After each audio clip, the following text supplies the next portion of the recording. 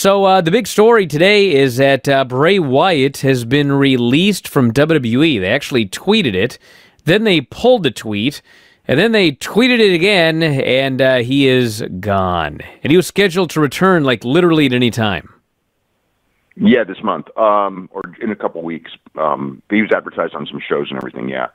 So he'd been out for medical reasons, and he had just gotten cleared. And I guess when he got cleared, they evaluated the situation, and he was told that due to budgetary reasons that he is being cut. The basic gist is that, you know, he's another high contract guy, and whatever they, you know, whether it's because of the concern over the medical reasons is the real reason, or they could not come up with an idea that would justify his salary, I don't know which of that it is. But, you know, that is the basic deal with him. And it's an interesting one because I don't know that he fits in AEW, but he is a big star. So it's also like, I don't know if they take him. I don't know if they don't take him. I don't know what happens with him next, honestly. But, you know, sometimes I think that from listening to Vince on Thursday that maybe Vince is going to rope-a-dope, you know, with this idea that thinking that he will cut big money people and then they will sign big money people for big money, and that's the way he'll have them losing money, and that's the way he'll get rid of them. I don't know that, you know, I mean, you can read a million things and it's all bullshit what Vince said anyway, but you know, the deal as far as he did say maybe we could give him more talent. So that's some snide remark. I don't know if Vince even has a clue of what's going on in this wrestling war, in the sense that, you know, other than, I guess, you know, Moxley and Jericho are big names, and you know, Malachi Black will, you know, it will be a big name over there. Andrade, the jury's certainly out. You know, most of the names from there, I guess in his own way, he probably takes credit for Cody, even though Cody had been gone for years. And for that matter, Jericho had been gone too. But, you know, he probably thinks that, you know, it's another one of those companies that takes his talent and starts up, and, you know, he's all mad about it, forgetting, of course, the entire history of his own company. But, you know, that's Vince for you. You know, it does seem that a couple of years ago when AEW was getting off the ground, WWE went on this massive hiring spree, and then they were signing these people to contracts that were like ridiculously high and offering people double the money. And now here we are 2 years later. Ridiculously high. They're still underpaying talent. But well, my point, Dave, is ridiculously high compared to what they were getting before. Doubling someone's contract because there's another wrestling company. Well, yeah. Everyone's contract moved up in pay by yes. a lot because of competition, which yes. is what happens. But my point is this happened 2 years ago, and now it appears 2 years later that this is biting the same talent in the ass, because they signed these deals. And now all of a sudden, Nick Khan and Vince are allegedly, I mean, they don't really need to cut costs, but that's the story. We got to cut costs. And these guys with big contracts are getting cut. Well, only some of them. I mean, the ones that I mean, most of the people with big contracts aren't getting cut. I mean, you know, Braun Strowman's the anomaly. And that's, you know, the Braun Strowman thing is that Braun Strowman got over because he was like the big guy. And once they decide to push Omos, you know, it's kind of like, and Aziz, who are bigger guys, it's like his gimmick was over. And they had this $1.2 million a year deal with him.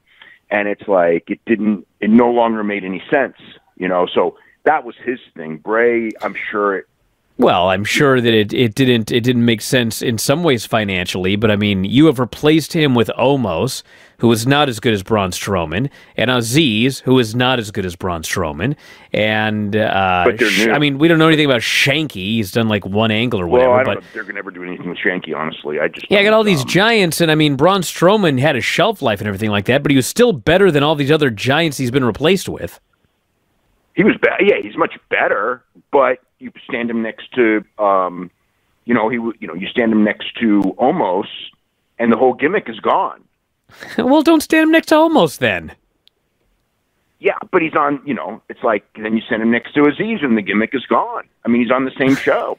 I mean, as soon as those guys got pushed, it was kind of like I said to everybody, I go like, Strowman's gimmick is done. He can't be the giant when you got a guy who's 9 inches and legitimately 9 inches taller than him. You can't be the giant at that point. You can only market one monstrous giant on a brand unless you market two. And if you market two, eventually they have to wrestle each other. And then when they wrestle each other and one guy's 9 inches taller than the other, you've killed them off right there. So it's like if he had more versatility, like Drew McIntyre, who doesn't have to be a giant. That's not his whole gimmick. He's a big guy. It's one thing, but when your gimmick is that you're the monster among men, when you got a bigger monster, you're obsolete. And so at that point, I mean, that's what killed Strowman. Plus, he wasn't as over as he was before. I mean, and that was, he hadn't evolved, and and you can blame creative as well. I mean, it's not his fault only. It's two-way street. Well, that's actually what I was doing, was blaming creative and Vince McMahon. I mean, we've replaced him with giants that are tall but are useless. I mean, Omos is drawing no money. Aziz is drawing no money. Yeah, I mean, Strowman wasn't drawing money either, but he could have a match. I don't know that Strowman was going to draw any more money. I mean, he has, but I don't know that he was going to in the future. Well, sure, but I mean, you could put him in the ring for 12 minutes and it would be fine. I don't think you can put Omos in the ring for 12 minutes alone and it's going to be fine. Nor do I think you can do the same thing with Aziz or Shanky or anybody else. Yeah, but that's got nothing to do with it. So you have a guy who can't be the giant anymore, who is a below par worker, but he's a little bit taller than Drew McIntyre and he's got a good body. It loses, it loses the gimmick. That's all. I mean, that's what happens when you, I mean, it's just the natural thing, when you're, I mean, basically they got rid of Big Show when Strowman came along. You can't have too many of those guys because you can really only do one in a brand. And if you got two, they better be able to work with each other and they better be near the same size, or else one of them is not going to look like a giant anymore. And the minute that almost showed up, it was like, that's it for, that's it for Strowman. So that was the deal. But I mean, they're interested in Strowman back at a lower price and things, but who knows what's going to happen. I guess he signed up to do a show in Qatar, so I guess he's going to do some indie, and he'll probably get a big payday out of that. But those things don't, those things happen, but they don't happen often. So we'll see what happens with him. I don't know what's going to happen. But I mean, as far as, he's the only like real big money guy that they cut. I mean, as far as everybody else, it was just mid-level guys and people they weren't using anyway. Bray is obviously, Bray's unique in the sense that gimmick, if you're not going to push that gimmick as a monster, then that gimmick's dead too. And evidently, once Randy Orton beat him, that took a lot of edge off of him. And then I don't know that the health issue doesn't play into it. I don't know. I mean, he was a merchandise mover. I don't know that, again, maybe Vince thinks he can bankrupt AEW by getting rid of big money stars. I don't know what Vince is thinking. Vince is, he's obviously, he's in a war and he knows it. And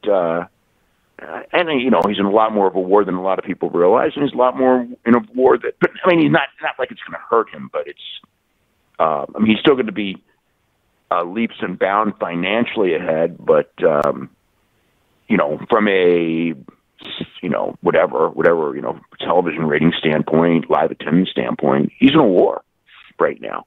And that will be, it's happening. Some people don't see it, but a lot of people see it. I mean, the fall is going to be, it already is. It already is the most interesting time in wrestling since 98 when it comes to that type of stuff. So we'll have to, Vince, it was, very interesting. Vince went in there and said that they're not competition, the old line that he used to use with Jim Crockett. They're nothing like WCW. And I mean, it is too early. WCW did, go ahead of them, and AEW will not go ahead of them from a financial standpoint. That's not going to happen. The gap is too big. AEW may beat them in ratings. That's very plausible. I don't think they'll beat them in live attendance, but in some cities they will. In some cities they already are, in big cities. But I mean, as far as so but I would call it more of a comparison with Hulk Hogan, WWF in the late '80s, and Jim Crockett Promotions more than WCW and WWF in the late '90s. But the WWF thing, the WCW thing still was only a couple years and did end in complete stupidity. And thus far, I have seen no signs. I mean, the thing is WCW, Vince still thinks it's like some Ted Turner plot and everything like that and all. But, WCW went down not due to Vince. They went down due to incompetence. And I've seen no sign of complete incompetence in AEW to where they're going to collapse in 2 years. But, no sign at all. So, but, who knows? Because with WCW, I always saw the signs. We saw the signs when they were on top. We used to talk about it. When they were on top and they were selling out every show and they were winning the ratings, we saw the incompetence. They just had, they were loaded with name talents. And AEW is not anywhere near as loaded with name talent, but they put on a much, better booked wrestling show and much more exciting wrestling show. And in the long run, I don't see them, you never know what's going to happen, but I don't see them just like falling off a cliff. They may, Jim Crockett Promotions did too. So a lot of people fall off a cliff, but they'll never be as bad as WCW was at the end. There's no way. They couldn't be. They'd have to be like 7 lobotomies to be that bad.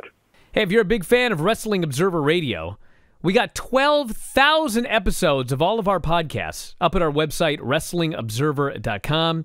If you sign up today, you get access to every single one of them.